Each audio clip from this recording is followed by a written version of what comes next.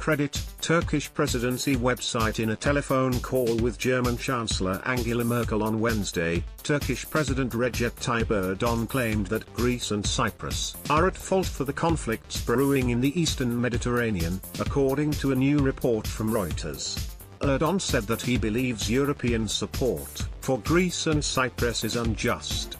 This comes after a period of intense tension between Athens and Ankara after Turkey sent its oil and gas exploratory vessel Erdogan to the eastern Mediterranean, accompanied by warships from the Turkish Navy.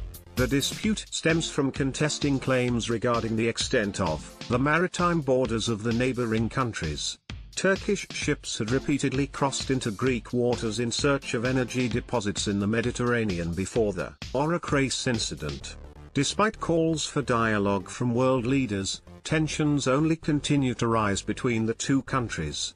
While Cyprus, Greece, and France have supported a harsh approach with Turkey, including sanctions, the nations of Germany, Italy, and Spain have advocated for a more mild stance. Let's block ads.